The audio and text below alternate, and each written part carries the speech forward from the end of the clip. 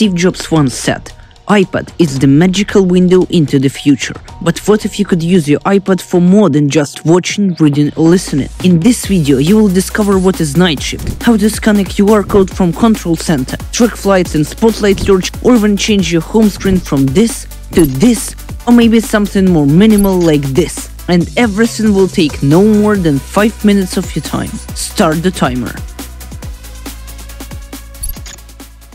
And the first thing you've got to do is customize your control center. Spoiler, it can do much more than adjust your volume or brightness. For example, you can add a quick note button to instantly capture any thought, record audio, or even scan a document. The same goes for the QR code scanner, screen recording, or even the low power mode button, which is a huge time saver. But that's not the only thing you can do with control center.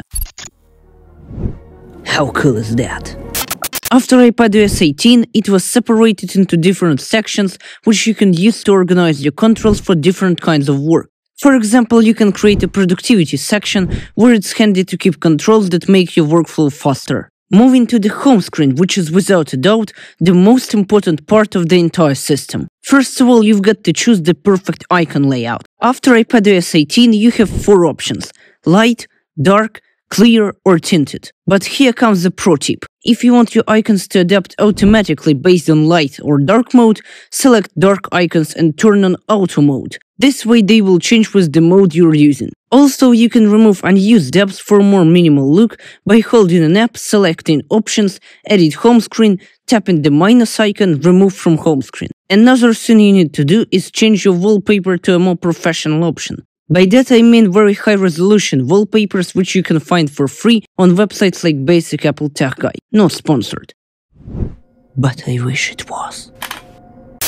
They provide a huge variety of gradients, strokes, or even minimalistic landscapes like this one. To complete your home screen setup, I suggest adding a few widgets. However, what most people don't know is that you can customize them as well. All you have to do is hold a widget and select Edit Widget. Then you will be able to access settings that are unique to each app. For example, Craft app lets you change the widget background so it better matches your setup. And just like that, you can experiment with different layouts and icon styles to achieve the perfect look. By the way, if you're finding this video useful, consider subscribing to my channel down below to not miss a new video. Thank you.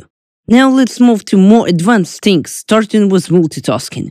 With iPadOS 26, iPad received a new window management option allowing you to move windows just like on Mac. To use it, open any app, drag the bottom right corner and resize the window. Now you've got these 3 tiny traffic light buttons just like on Mac. You can move apps to the edges of the screen, minimize them or fully close them with these buttons. But if you prefer the default full screen layout, go to Settings, Multitasking and Gestures and select Full Screen to bring all the old gestures back. And since we're already here, let's adjust some other settings. For instance, if you're using full screen mode, you can customize quick actions, which activate when you swipe from the corners. You can use this to capture a quick note or take a screenshot instantly. Now let's move on to display and brightness settings, since your eye health is important too. Speaking of eye health, there is a setting called Night Shift, which makes your iPad screen colder in daylight and warmer at night. Studies say it helps your eyes rest before sleep and reduces eye strain. Another thing you can customize here is liquid glass. You can make it either clear or tinted. Clear for a more glassy look, tinted for something closer to traditional interfaces.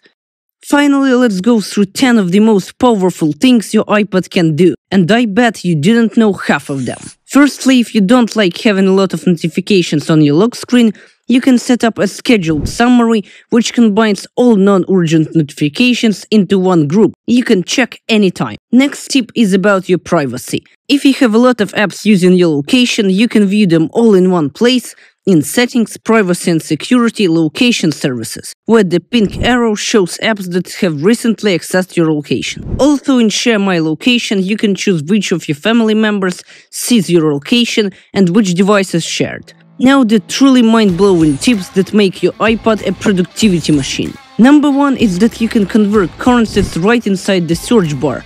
You can even multiply, subtract, add or divide different currencies. Second one is tracking flights by simply typing the flight number to see everything about it. including the arrival time, also in Spotlight Search. Third one is adding newly downloaded apps to the app library instead of the home screen so they don't clutter your setup. Fourth one is enabling show grid and camera settings to make your recordings look more professional. And the final tip is copying text from photos by selecting it and tapping copy. However, if you want to discover more things your Mac can do in addition to your iPad, there is a video over here in which I will show you exactly that. I will hopefully see you there. Thanks for watching this one.